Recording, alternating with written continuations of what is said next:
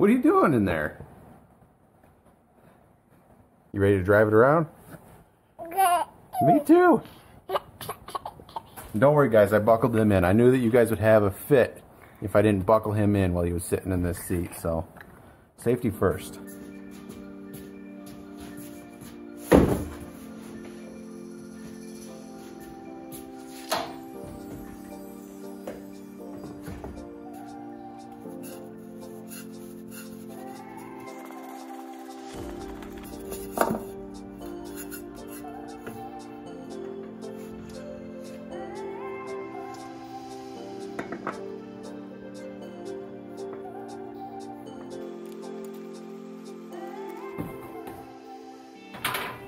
This is good, right? Oil's going back in the engine.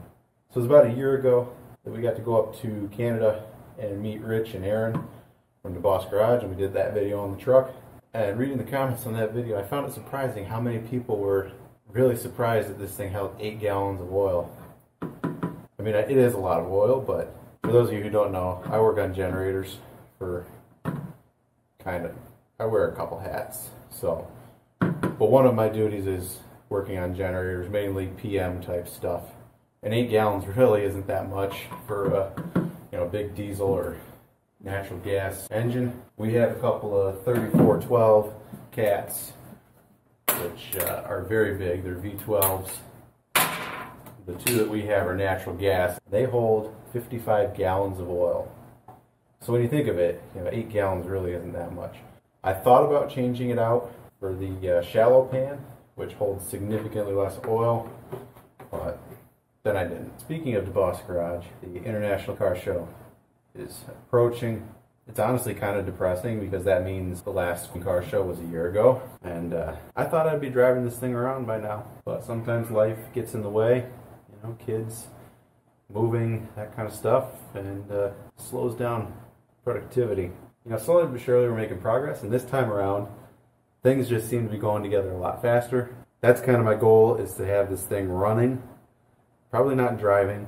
My issue with driving is I don't have a trans controller yet, and I haven't really figured that out yet. I talked to Jason from Transmissiontuner.com or something like that. He sent me some information on a TCM that they sell and tune and a wiring harness and basically everything I would need to make that transmission work behind this engine with cruise control and everything else, and the price tag was pretty hefty on that.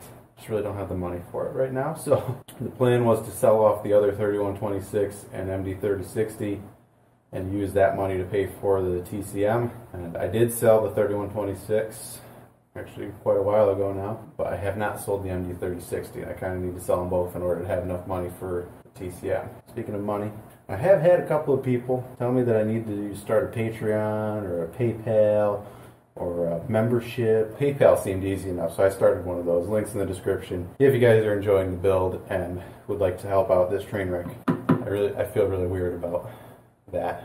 So that's 7 gallons. We gotta be getting close. We'll check it, see. But I'm pretty sure last time it took all 8 and loved every drop of it. Way too much. Perfect. This is how you can tell the true professionals from the amateurs. Look at that. 2 little drips. Hardly a drop spilled. I was going to say that about 4 gallons in, and I knew if I got cocky, I'd get it all over the place.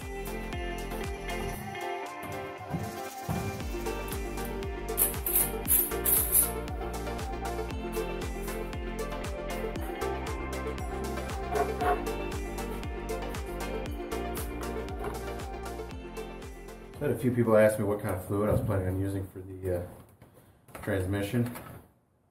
I went with Transcend. This stuff's only like $50 a gallon, so I'm still a little sore, but I've had a few people tell me you can just run like Dex 3 in it. But Allison says to run the TES 295 fluid in it, and they have a whole list of approved fluids. Did I put that plug in? Probably. But like really they're all about the same. They're all expensive. A lot of people said that this stuff here, they noticed better shifts and junk like that. So I said, why not? You only live once. few episodes back when I made the dipstick tube. It was quite a struggle to get the dipstick in and out because of how many bends there are in it, and a viewer actually suggested brazing a ball bearing to the end of the dipstick.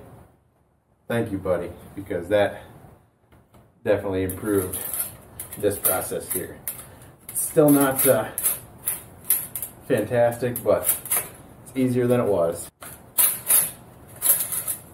It's got fluid on it, but I think that's just from the dipstick tube. We'll just add all three. Why not? Jeez.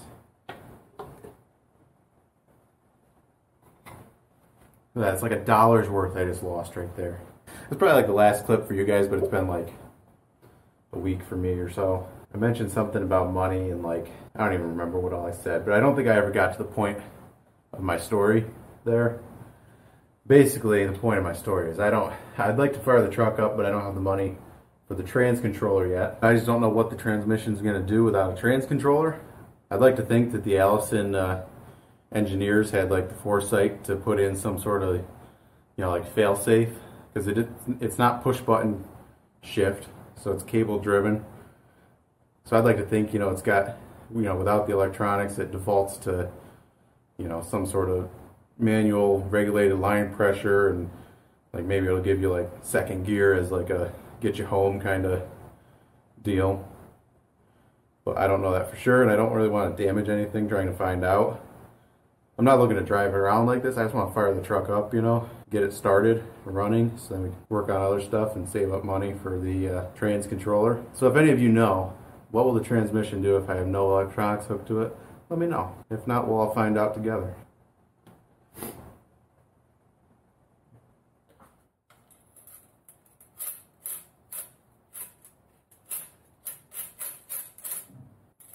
Red. Alrighty guys, so we're making some progress here on the old F350. It has engine oil, it has transmission fluid, it has power steering fluid. I didn't shoot any footage of me putting the power steering system together because I really didn't change anything on the power steering system. All of my lines just bolted right up, and so we got the reservoir on right there, you can see. And we got the cooler mounted back up. So everything for the power steering system is ready to go, including the Hydro Boost unit. And it's full and there's no leaks yet. Give it time. Give it time. And I know he should definitely have his protective bubble. But anyways, I was getting ready to put my intercooler piping on. You can see I got it here on the bench. And I was going to go ahead and get it cleaned up. And I just started looking at them. I can do so much better than this. It wasn't the best to begin with. You can see I have quite a few couplings in it. It worked, but I was constantly blowing boost couplers. In fact, you can see this one here with the 2 zip ties.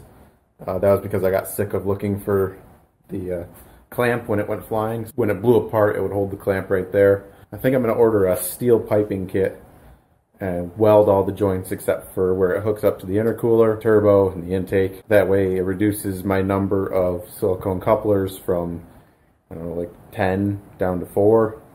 So there'll be less chance of blowing boost couplers. I think it'll also look a little neater than this, and then I'll just paint it black. I'd go with aluminum or stainless, but I don't have the means of welding either of those. So this guy's heavy. I gotta switch arms.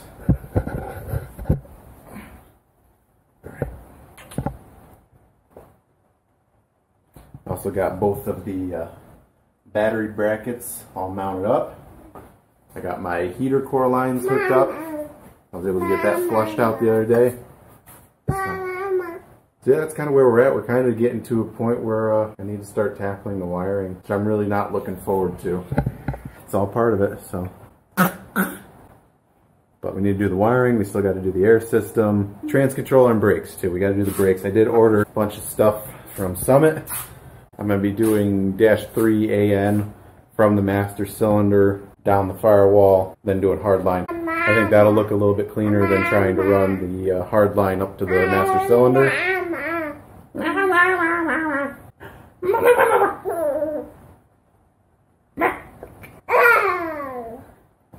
The little guy loves to be scared. Watch this. Ah! Ah! Ah! I was going to replace this steering shaft. Mine seems to be a little bit seized there at that slip joint, you know, and it's old. But then I went online. Ah, what the heck, dude? I went online and started looking at these, and I saw the price tag. So we'll probably just be hitting this one with some PB Blaster. Maybe we'll paint it and make it look new, and then slap it back on. You want to go back inside? Ah! Ah! Ah!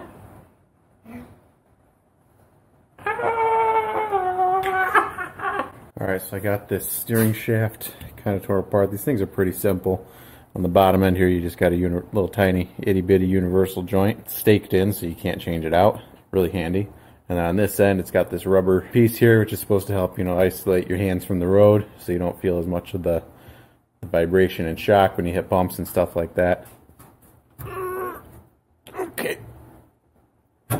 I just had that out of there. Please enjoy this music while your party is reached.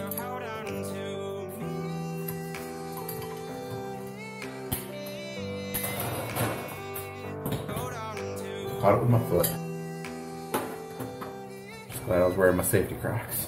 Once you pop that apart, this is your inner shaft. It's got this plastic nylon sleeve on here, and then this little spring clip inside of there, and there's supposed to be a piece that holds this nylon piece in place.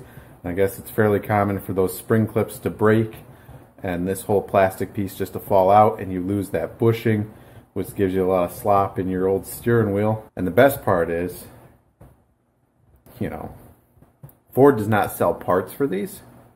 So like this 30-cent piece of plastic here and, you know, this 20-cent spring clip, you can't buy those. You gotta buy the whole $400 shaft, $500 shaft. You know, they come with those. So why would they just sell that? So anyways, we got it apart. Our spring clip is still there. Our plastic bushing thing is kind of beat, but it's still there for now. So I think we're gonna grease it up. It was pretty rusted down inside of there. Hit that with a wire brush. Got it cleaned out inside of there, and we're gonna put some fresh grease on this old girl, slap it back together, and wait for it to break again, and then we'll fix it again. Like I said, we might clean it up and paint it also. So yeah. Alright guys, so we're gonna be changing gears here a little bit. At the beginning of this video, I mentioned that I wanted to get this thing running for the Deboss Garage car show. You know, just because I wanted to have a goal, you know, hold myself to it. I don't know, I thought it'd just be cool to have it start up for that video, for my video entry, you know, so I could drive it to the car show. I thought I had more time, but they posted a video yesterday saying that you have a week to get your entries in, so here we go. I was doing some like piddly stuff that like needs to be done, but like doesn't need to be done to make it run. So we're gonna hold off on that. We're gonna switch gears here. We're gonna get the fuel system primed. Maybe I don't think we'll need them, but maybe we'll get the brakes bled. It's not gonna be running off the key, so like none of the gauges are gonna work. That kind of stuff. I'm just gonna hotwire the ECM, jump the starter, just so we can get it to run. Pull it right onto their web page, shut it down, and let people check it out. Let's get to work on that.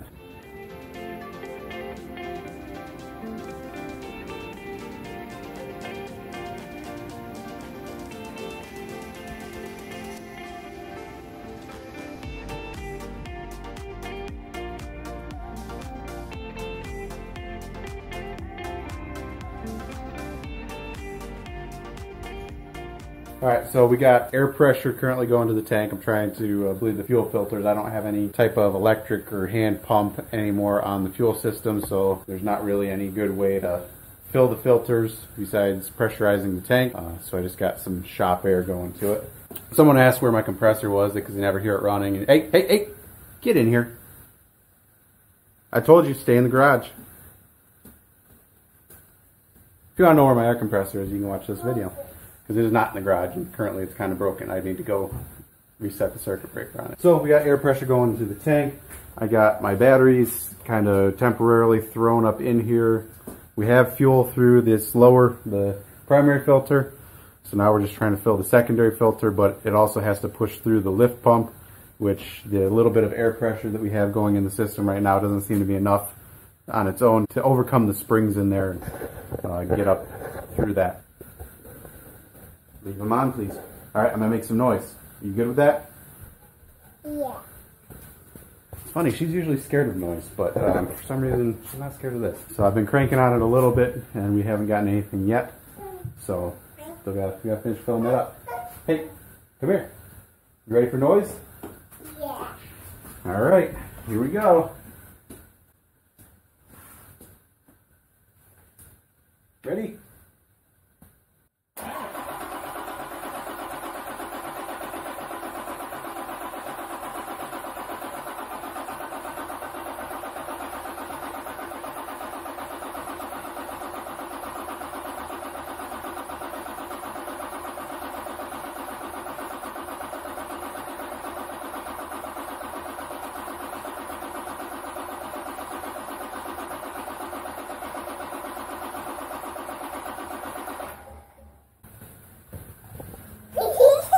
Is that cool?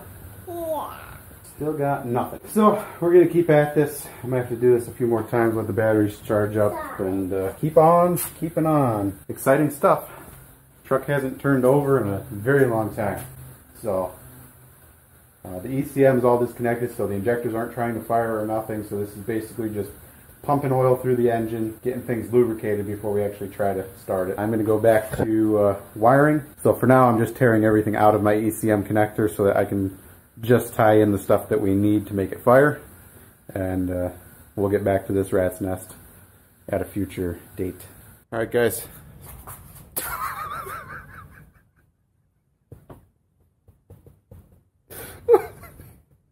Isn't that funny? Alright guys, so that's going to be it for this video. We got a lot accomplished really quickly, and some of the stuff didn't get covered in this video, but after the car show entry video, we'll kind of backtrack and cover that stuff. But you're going to have to wait to see if it fires up and what happens. So yeah, be sure to tune in later this week. We're going to be releasing that video for the car show entry. We're definitely making some progress on the F350, and exciting stuff is happening. I mean, it made noise, right? Like, it made starter noises anyways. So I hope you guys enjoyed this video. If you did, go ahead and hit that like button. If you're not subscribed, make sure you hit that subscribe button and turn on that bell so you get notified, so that way you don't miss out on any of this content. How the heck did this get all muddy? Anyways, we'll see you in the next one. You say goodbye? Bye. Say love you. I love you.